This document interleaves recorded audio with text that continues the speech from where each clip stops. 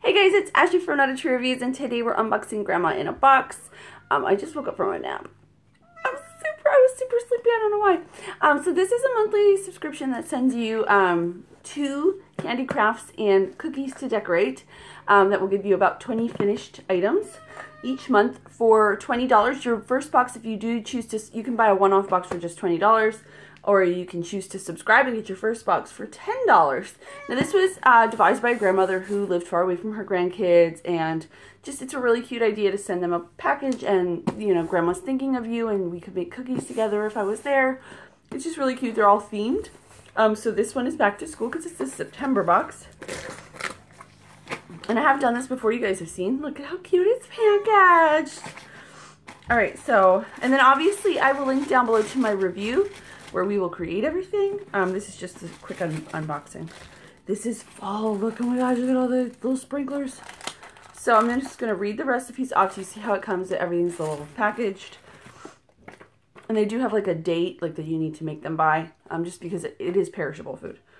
Alright, back to school treats. So first we're going to make wafer pencils. My daughter is downstairs just screaming her head off. And then we're going to make teacher's apples. And then we're going to do back to school cookies for our decorating craft. So we received, I should say, 6 marshmallows, some pretzels and little leaves, like hard decorations. Now my kids are just both down there screaming their heads off. A card, 3 kinds of icing, all in primary colors, blue, red, and yellow. These are our pencil wafers, I suppose. They're shaped like pencils. Melting chocolate in white. Some red sugar, like I guess glitter sugar I should call it. I don't know.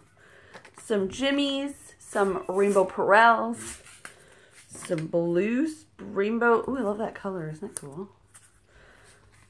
And then a little container of, chocolate chips, these look like. So there are some chocolate chips. And then finally we have a popsicle stick and our cookies, which are shaped like apples and A, B's, and C's, as you can see here.